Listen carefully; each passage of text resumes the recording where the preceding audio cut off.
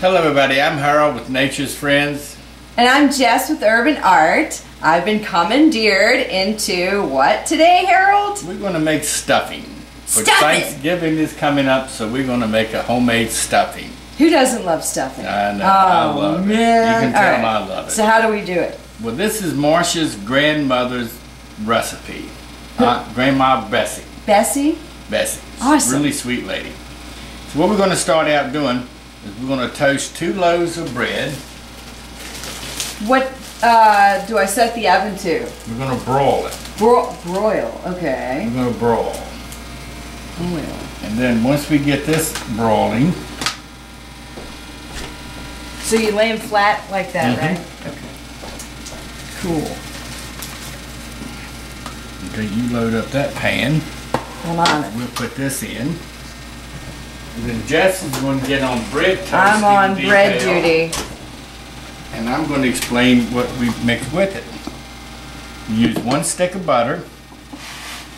We got 2 celery stalks. And this makes right much. 1 large onion. And then we're going to saute this. And the sage goes in after we make the mixture up. So we're going to saute this while Jess is toasting bread.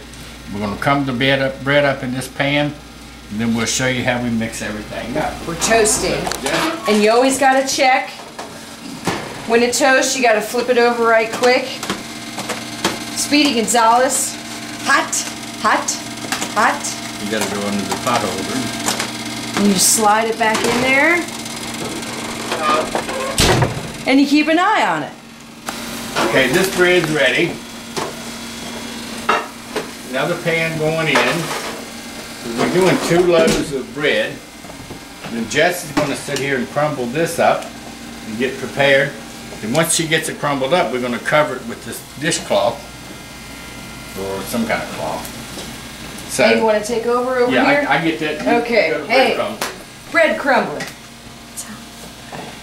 Make sure you got clean hands, and it is a little hot there.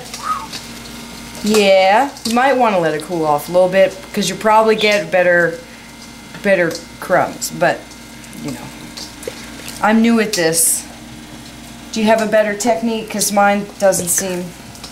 Yeah, bigger pieces. Bigger pieces. Bigger pieces. Well, how big you want it? That's perfect, just like this. Very tedious job. This ain't stovetop. This is real stuff. I love stovetop. Nothing wrong with stovetop, but you know, this is homemade. Okay, it's you've better. never tasted this before. I know this. So I'm doing this with you. Once you eat it, then you make the decision. I will, and I will let the whole world know. That's why I'm guest I will guarantee that. Yes. Stovetop's still great though, and it's... No, it's okay. So we've got all the bread done, correct? Yep, bread duty is now over. Now we are adding... Our sautéed celery. Your sauteed celery and Butter onions. And onions. And butter, okay. If you make it and think it needs more, just next time, just put some more onion and celery. Cool. Alright, now what? We've got the oven preheated to 350 degrees. Because we're going to bake all this deliciousness, right? Bake all this deliciousness in. And that is? Chicken broth, 3 cups. We normally use the broth out of the bird when we cook it. Like the drippings? The drippings. Is that what they call it down south? The drippings? The drippings. Alright. And then you use some of the drippings for your gravy and some of your drippings for your dressing. This sounds painful. I shouldn't have bought new pants. Only if you drip it on you. Now we've got a teaspoon and a half of sage, powdered sage. And then if you want more sage, all you do is add it. Now Jess is going to have the grand job of mixing it all up. How hot? Yeah. It's kind of hot. Is it? A little bit, but that's okay. Just for those at home, just hot.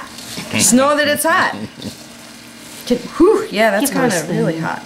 Let me get you a spoon. Yeah, that'd be... Here. Use a spatula then. And we got the oven preheating to 350 degrees, and we're going to bake it until it's warm. Say 15-20 minutes maybe, and you can actually put this in balls and cook it. Ooh. And that's the way we used to always do it. And this is always one of the most favorite things. You have to butter your baking dish. So instead of using butter, we're going to use spray pan. More butter. More butter. You know it's Thanksgiving when there's a lot of butter and good stuff. Yeah. All right, is that good? You want me to keep doing this? Yeah, here. Yeah. The spoon really helps. You know that? You got to use your hands. And my hands. I let it cool off for you. And my hands are good and clean. Yes, it is cooler.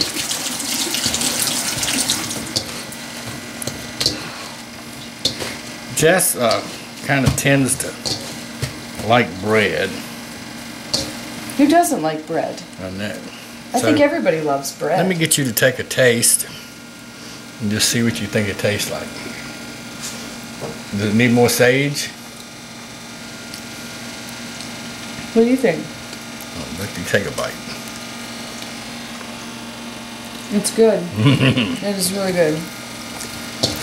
The salt kick comes kind of in at the end, which is nice. Okay, now we're going to put it in our pan. And you can see this is right much stuffing here. But sometimes what Marsha used to do is make it in balls like this. Num-nums. And cook it on a cookie sheet. Whoa. I know. Man. Is that why everyone's New Year's resolution is to start working out? Because winter season, everybody's just like, yes, cookies, candies, food. Yes, pies, desserts, stuffing. Seconds, thirds. If you like pecan pie, you can go on our channel and see how. Yeah, maybe mush it down a little better. Give it a nice shape.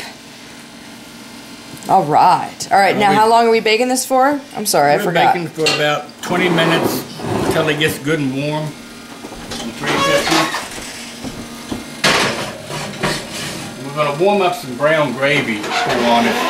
And then you'll get to really hear the sound effects from this young lady. We'll be right back. Okay, it's been baking for how long? 20 minutes. 20 minutes. Thank you, Marsha. You're welcome. Someone's keeping track of time. We've just been having so much fun. Now this is the fun part. That looks delicious. Okay. We're going to scoop out just a little bit here. Now, if you want it juicier, you put more broth or however how you want to do it. Can I put some of this awesome sauce on top of it? We're going to put some brown gravy on it. Awesome sauce. And you're supposed to use white gravy or turkey gravy, but Marsha made some brown gravy today to go with Keaton's sweet mashed potatoes. Thanks. It's a clean one too. Is it? It's my lucky day. It might be hot. Do you like that? Wow. Yeah, this is some. Hey. hey, Where's an extra fork? So good. Wait, we need a third sound effect. Yes. Oh, yeah. So it's good. Granny would be proud. Yes. Thank you, Grandma Bessie. Right? Awesome. Thank you. It's delicious. So if you guys want to make a nice, easy dressing for Thanksgiving, this is the one to do. Stuffing, not dressing. Either or. It could be, you know, if you wanted to sound all classy, it could be a dressing. It could be a dressing. Happy Thanksgiving, guys. Happy Thanksgiving, and hope y'all enjoy it. Thank you for watching. I'm Harold with Nature's Friends. If you have any questions, email us at naturesfriends@embarkmail.com. I can like you on Facebook too, can't I? Yes, you sure can. Cool. Yeah. And I'm Jess with Urban Art. Good at artwork. Yeah. Thank y'all. Thank you. Esteban. Jeez. Y'all are rolling. Are we? Rusticon. Hey Harold, what shape is this? It's a rusticon. It's Rastafarian.